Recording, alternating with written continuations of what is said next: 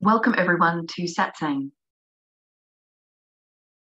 Today we are going to, of course, have another experience because the practical application of truth is how we come to prove it for ourselves, how we come to know it and live it, how it is that our mind becomes clear. This is part of the purification process. So not only do we expose and forgive in order to purify the mind, but prayer also does this in the most profound way. The evidence of what is true is right here where we are. It's never been anywhere else. We've been so tangled up in the idea of being something that we're not that we just don't see clearly, essentially. So let us join together today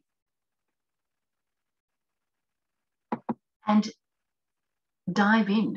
Leave the person behind. What you are without a sense of personhood is already whole, perfect and complete. Already whole, perfect and complete. There's nothing that can be added and there's nothing that can be taken away.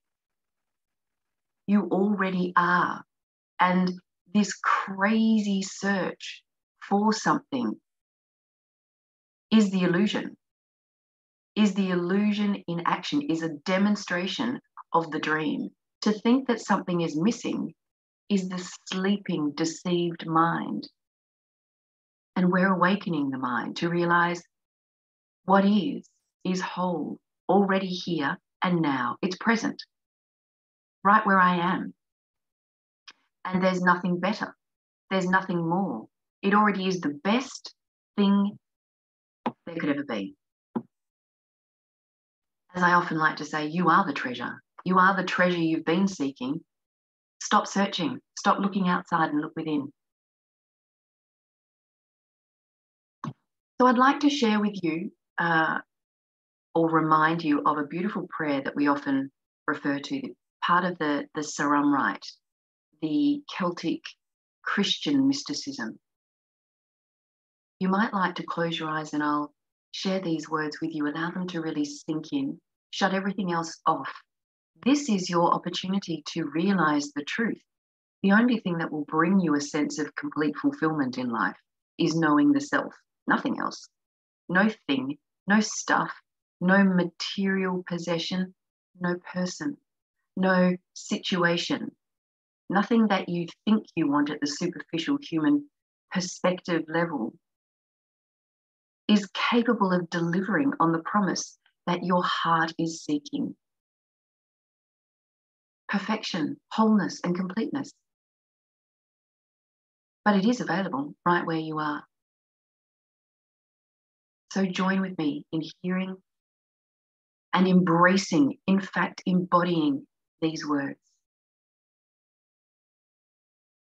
God, be in my head and in my understanding. God, be in my eyes and in my looking.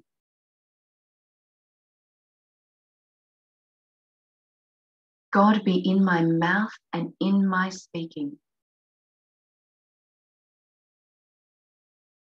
God, be in my heart and in my thinking. God, be at my end and at my departing.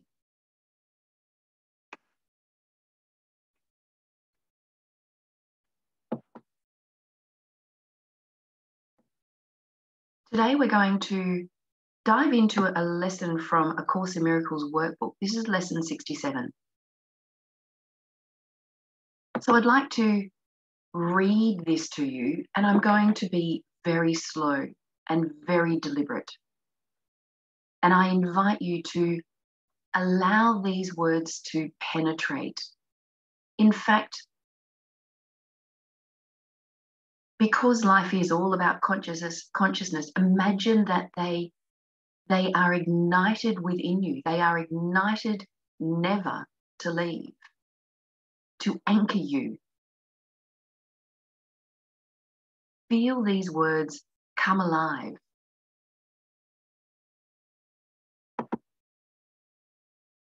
This lesson uses words that are repeated many, many times in A Course in Miracles.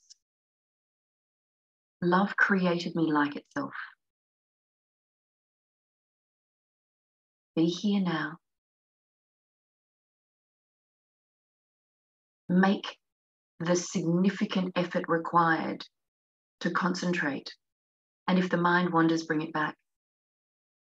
No harm, no foul. No judgment, no resistance. Just bring it back. We've been far too tolerant of mind wandering, and that's the problem.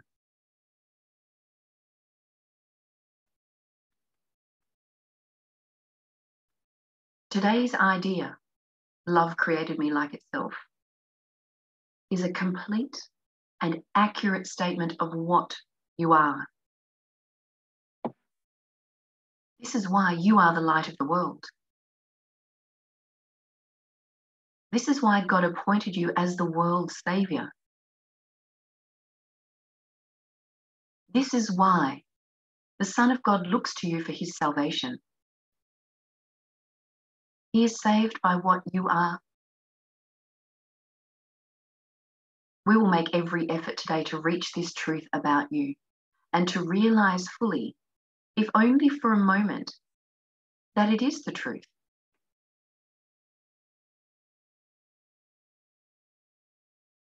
In the longer practice period, we will think about your reality and its wholly unchanged and unchangeable nature. This is your task for today. We will begin by repeating this truth about you and then spend a few minutes adding some relevant thoughts. So let's do this together. Love created me like itself. And here are some ideas, and then I'm going to give you a minute to allow more to rise into awareness. Holiness created me holy. Kindness created me kind. Helpfulness created me helpful. Perfection created me perfect. Any attribute which is in accord with God as he defines himself is appropriate for use here. We're trying today to undo your definition of God and replace it with his own. We're also trying to emphasize that you are part of his definition of himself. So I'll give you a minute now to practice.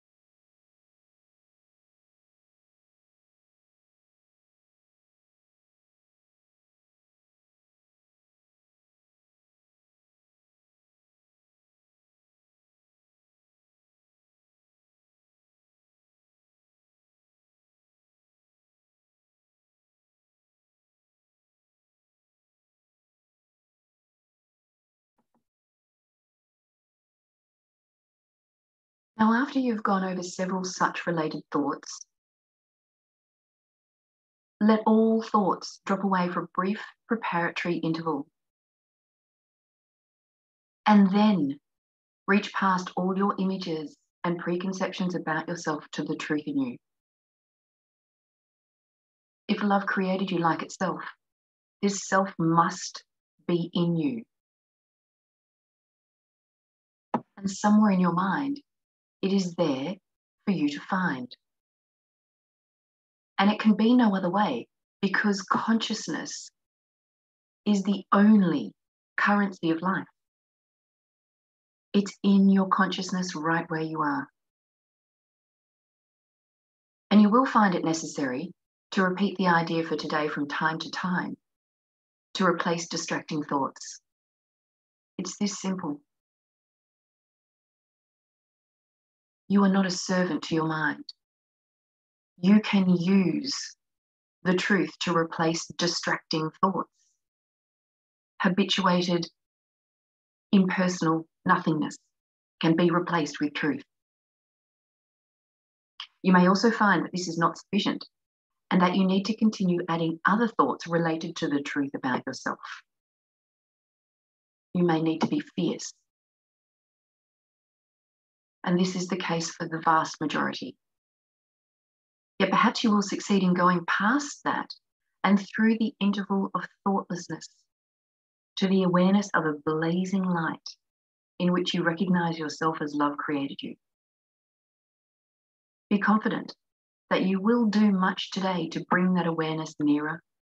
Whether you feel you have succeeded or not, this is a light brick with which you are building your house of light. Persistence, consistency, and devotion are more important than anything.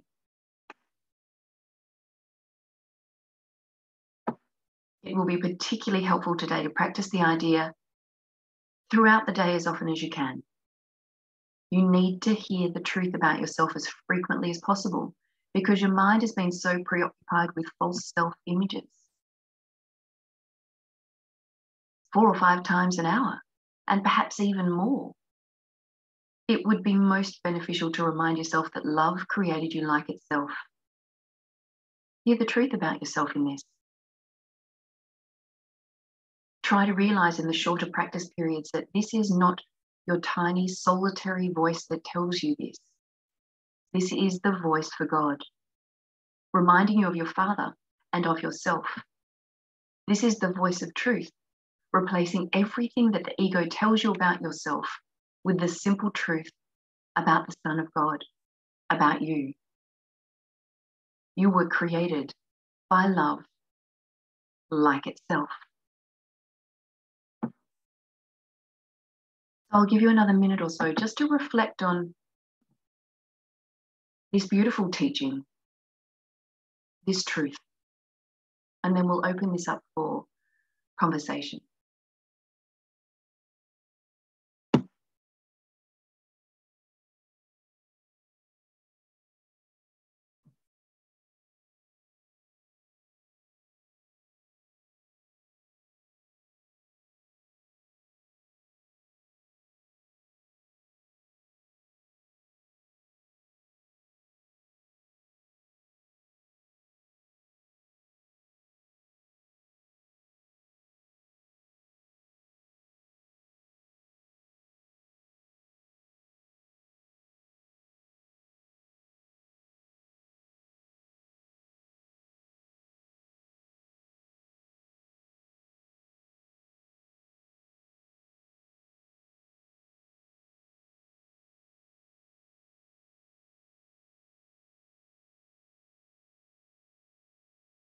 I'd just like to share some of the comments that are happening in the hub chat.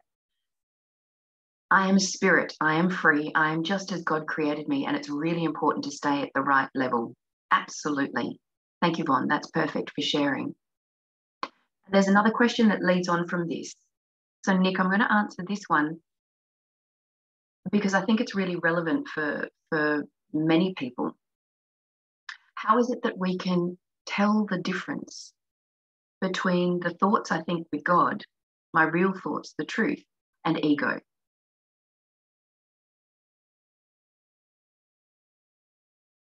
And with practice, it becomes more obvious.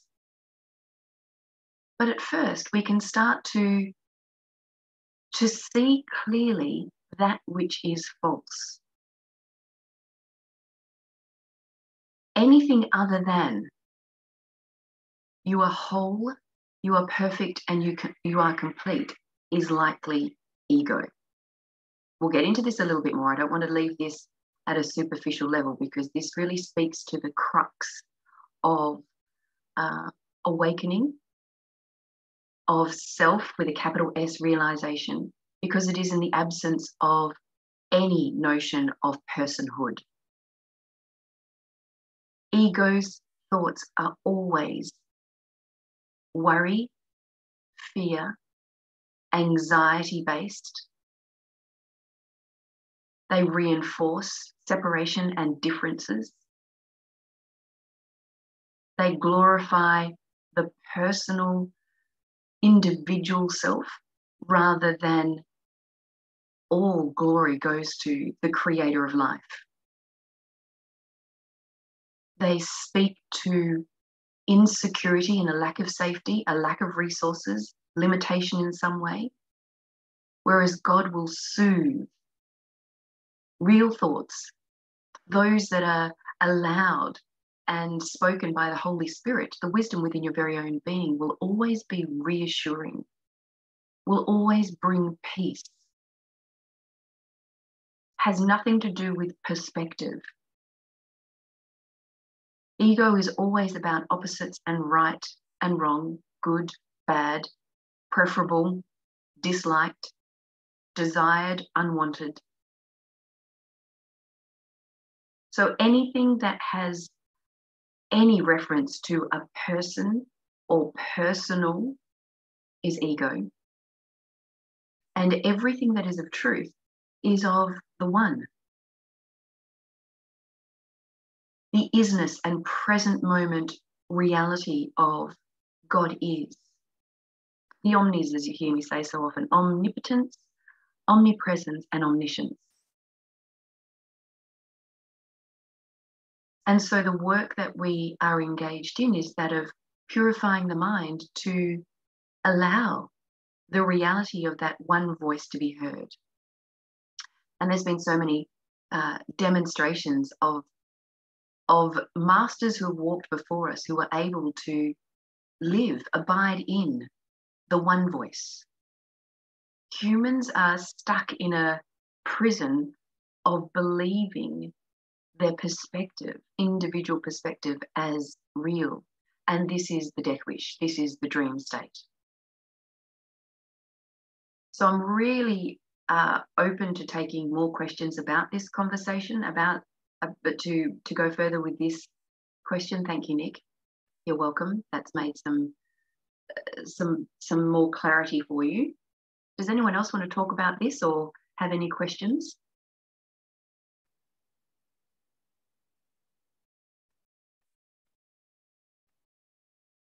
Another ego-oriented thought would be about someone else. Separating others and other people's problems. Seeing another as separate.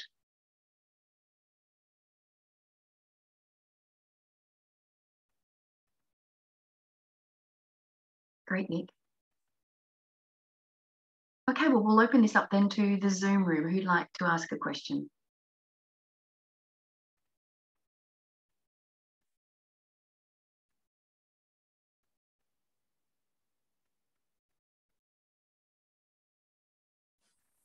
Sonia, go ahead.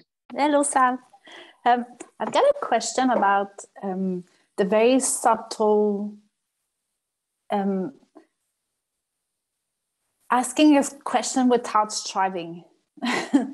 Asking a question, like allowing the truth to flood my experience instead of asking for the truth. Like there's a subtle resting in being without striving, and also asking for truth to be revealed. That I'd love to expand a little bit more on, if that makes sense. Before you go, Sonia, when you say asking for the truth to be revealed, what do you mean? In what context? Like when I go into meditation, I will ask for the truth to reveal itself, show me. Show me what I am, show me who I am, show me what is truth. But also, I've listened to a meditation today of Goldsmith, and he said to don't ask and rest in being. Also, which is, so I know that we need to ask, but also I feel like sometimes asking too much will be almost striving, because I'm, yeah. Yes, completely. So challenge the concept that we need to ask. It's just a concept.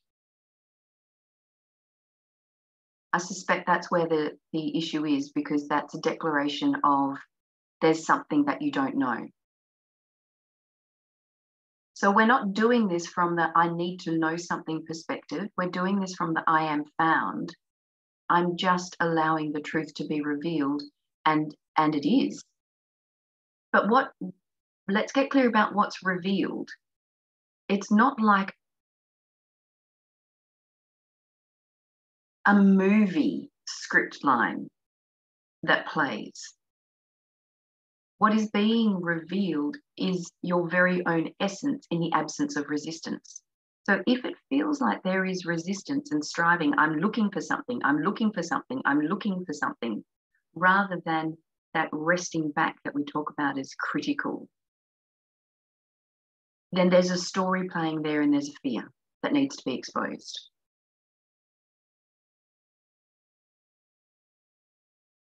As always, I want to remind you that we do this work from the perspective of I'm not striving or seeking. And if you notice that energy, anyone, anytime, pause.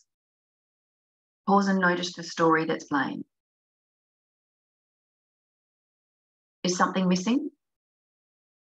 Is there something missing? Because that's ego. Ego is always telling a story of something's missing, something's lacking, I don't have something now. And that's impossible. So whilst there is a period of time, as it appears to human eyes, that is a settling in, just as Lao Tzu and so many other teachers have told us. We have to wait for the mud to settle. We simply apply the principles, do the work, and the mud settles. All of the angst and the striving energy and the, I was trying to think of this word, restlessness the other day and couldn't think of it. Restlessness. There's a restlessness. That is the habit of ego. The inability to be still is really what we're cultivating, because it is in the stillness that we hear. If we can't be still and silent, you've got no hope. This is the massive effort that we're undertaking here, and we're all here, hands up, saying this is far from easy. Far from easy. So we have to put up our spiritual big girl and boy panties here. Laughing emojis. And realize this is what I want. I want the highest love. What's required is that I do the work, and it's going to feel possibly uncomfortable because I've habituated doing.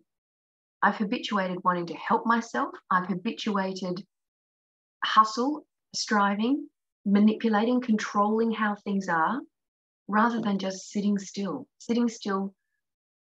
for so long that you slip through the invisible doorway into heaven. So think about that for a minute. Think about how still and silent you're required to be.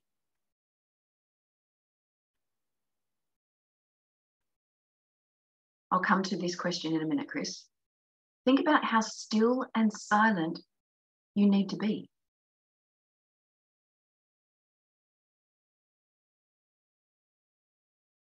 Stillness speaks. It's in the silence and the stillness that we can hear.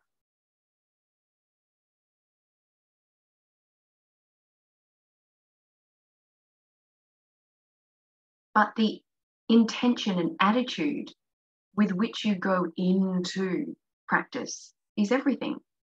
So if you're going in with, there's something missing that I need, you won't go further.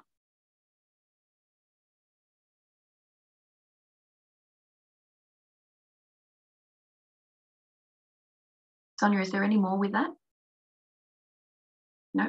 And so I will answer Chris's question because it goes with this in some ways. Where does the idea of, it's not that we ask too much, that we ask too little fits in here. What we don't ask for is the correction of perception. Miracles, Chris. We're not asking for anything but for our mind to be purified, which naturally allows the voice of God, which is omnipotent, omnipresent, and omniscient. The song of heaven is being sung. We can't hear it because we're so absorbed with our own personal perspective. So it's not that we ask too much. We ask too little means we don't ask whether what we're seeing is correct. We never question the reality of the problem. So this journey is about, let me show up and ask for the correction in every realm of life, day in, day out, day in, day out, day in, day out, so that I can hear the voice of complete, unopposed, all-encompassing wholeness, completeness, love, safety, security, eternality, infinity, my innocence and that of everyone speaking and being sung. And we don't ask because we just accept our own perspective. We accept what we see when we look out. We accept the thoughts that we have in our own mind about ourselves primarily. That's why today we're focused on, let's go deeper, because the truth about you is right there. And we suffer from a nasty case of misperception. We screw ourselves over, essentially, by thinking that we know. As we say so often, the win of the game of life is to declare, I know nothing.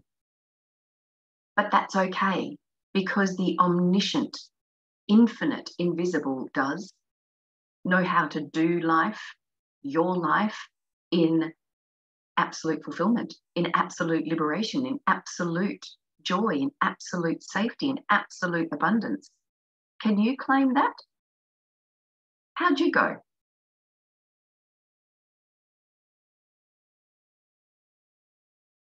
The law of life is the law of fulfillment.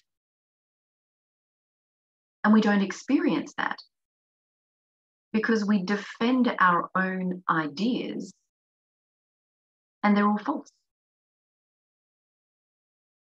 Our own personal ideas are all false. There's only one thing going on, and that is God. And today's conversation is a reminder to rest back in that truth, to practice with persistence, with grit, resting back in that truth. And when you notice that you've come up like a meerkat, raising its head up and looking around at the world for some kind of validation of something, you'll stay distracted, because all that the world is validation of is the erroneous assumption of separation. It is the realm of the dying. There's not many ways that we can talk up that scenario, and you're not here to try and stick as many cherries on top of that crack cake as you can. You're here to realize you are not a mind-body complex. The person has nothing to do with your infinite loveliness, the infinity of grace, which is here to animate your life.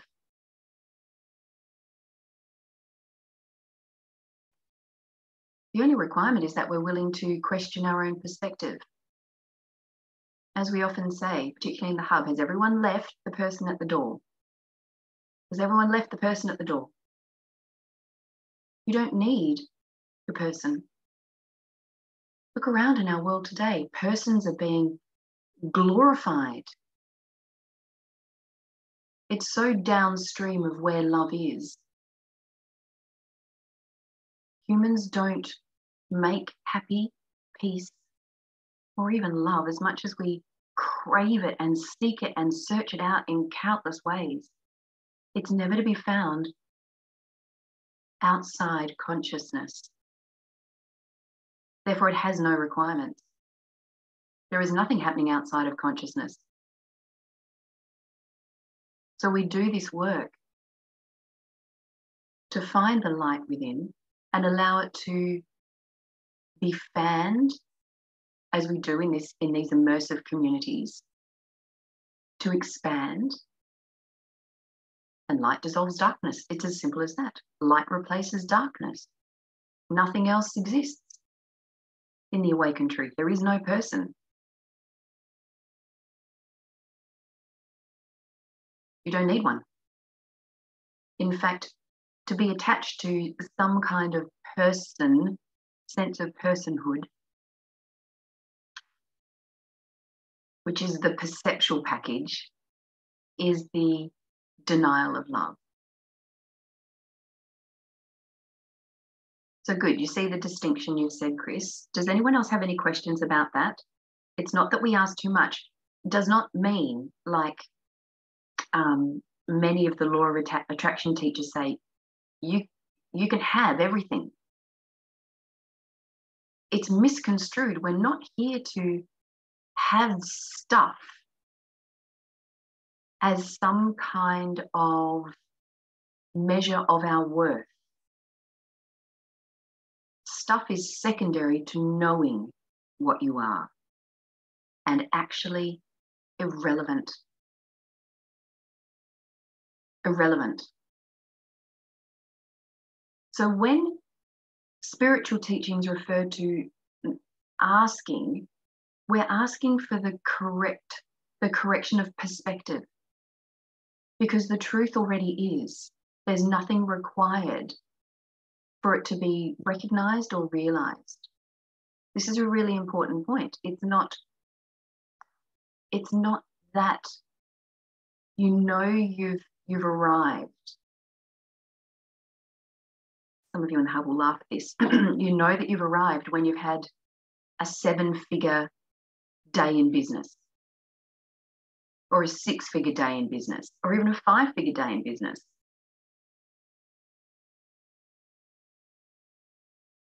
Why? Let's really explore this and expand on this, because this is the flimsy nature of perspective. It has no ground upon which it rests. It's all in the ether. That where else are ideas? In the ether, they're temporal. That's the answer. They're temporal. A 6-figure day today, a 7-figure day today might allow me to ease off on the resistance of the present moment enough for happiness to escape. But then it'll be shut off again, because the condition of money coming in that day doesn't happen again tomorrow. And once that hit of happiness wears off, where am I left? Needing another hit. Think about this in terms of people that you love, perhaps. There's so many conditions. And the biggest one that we dare not speak of is, you better not die. You had better not, because then I'm in a real pickle. That's conditional. The whole world is temporal, and it's got nothing to do with you. You are infinite, eternal love. Infinite, eternal love. Right here and right now. To find this is the proverbial get out of jail free card. Awakening isn't just a jump to the left and a step to the right in thinking and belief manufacturing. It's an entire paradigm shift about what you are. An entire paradigm shift. That was, yes. Is anyone here old enough to remember the Rocky Horror Picture Show? That was stolen from the song. It's just a jump to the left and then a step to the right. It's not what we're doing. We're not here to try and manipulate conditions, people, experiences, so that we have a hit of happiness. But when any of those conditions waver, falter, such as someone we love dying, what happens? Where is your center? If your center is located in the temporal, crumbling is the answer. That's why we often use the cliche, go to peace or you will go to pieces. You go to peace or you go to pieces. The choice is yours. That's the whole point of this dream. It's a dream. Nothing's really happening. It's all built on the premise that you're deciding to believe the assumption. The assumption. It's not real. It's not true. The assumption that you are a mind-body complex. You get as many lifetimes as you need. That's the recycling of reincarnation. Didn't get it this time? No problem, because nothing's happening in a dream. Does anything happen in a dream? Really? A lot of angst. I think we have to be really clear here. There's angst. There's good bits. We really try and maximize the good and minimize the bad. Maximize our strength and minimize our weaknesses. We do everything we can to go, la, la, la, this death thing isn't really happening, is it? As one of our Divine Playground members said yesterday, it's a 180 degree. It's so clear to her now that it's 180 degrees opposite to everything that we have been conditioned and trained to pick up and run with, that we need to open to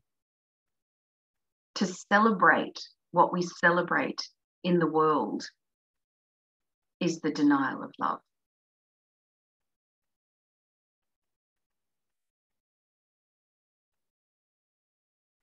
Because it's already built on a premise that there's good and bad. That's not whole. That's not complete. You will never be happy without knowing yourself as whole and complete. That's the whole point of life. And there's nothing that can do it. Nothing in the world, no person. I know I'm not the only person that's figured that one out.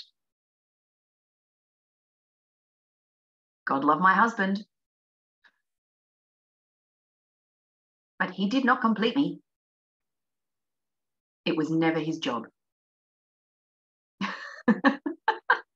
Thank you, Ruth. Amen. It's no one's job. It's no things. It's not possible in anything. You all know this to be true. Wherever you are in your life, everything that you have worked your tushy off to create and make in any realm, pick any realm of life and work it out. Are you fulfilled? That means no doubt. Fulfilled means no doubt.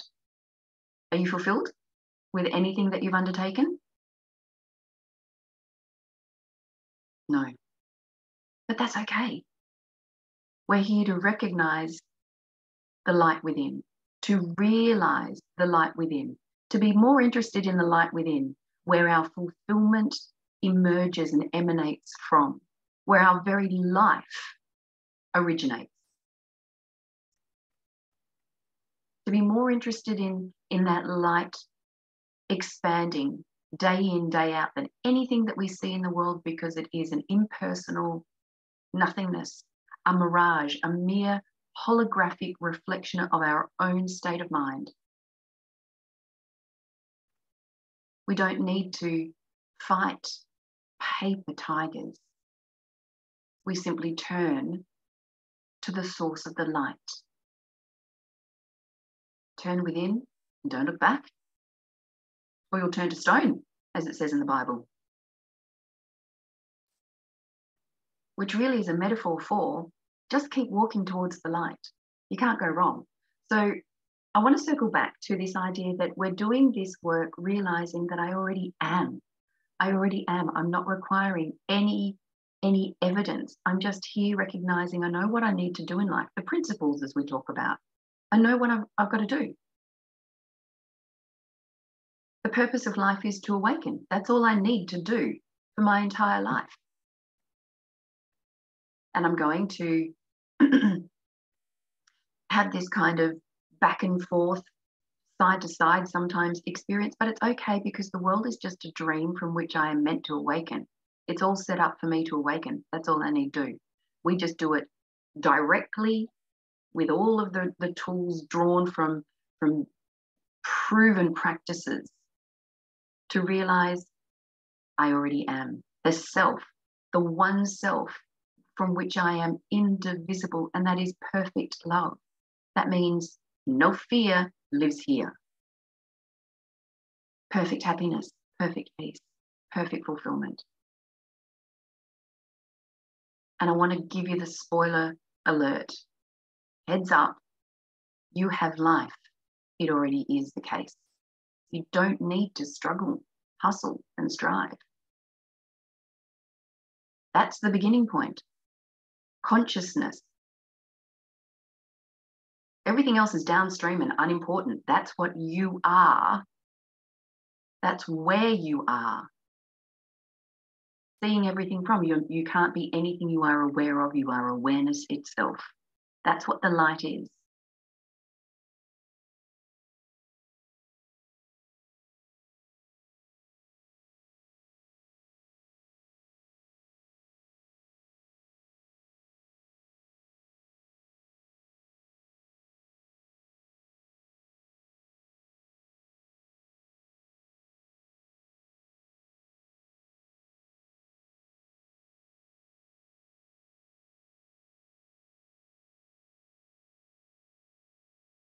How's everyone going today?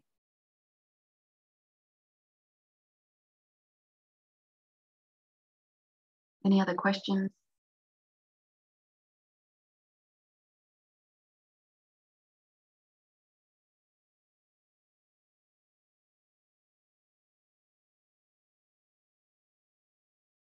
Then let us end this session. And it's your task to remember the truth. You've been far too tolerant of mind wandering. This is the human predicament. Let's be really clear here that we rip ourselves off. Fulfillment is. We rip ourselves off by wanting to maintain our perspective. Love created me like itself already. It's already done. Your worthiness was already established in creation, in your creation. You have life. You are worthy. It's not a debate. It's the end of the conversation. The debate that happens is you wanting to be right. Is ego in defense, attack, and fight? Leave the person at the door. You are already the light of the world.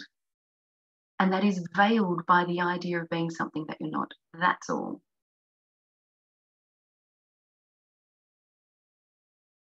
Such a pleasure to have been with you today.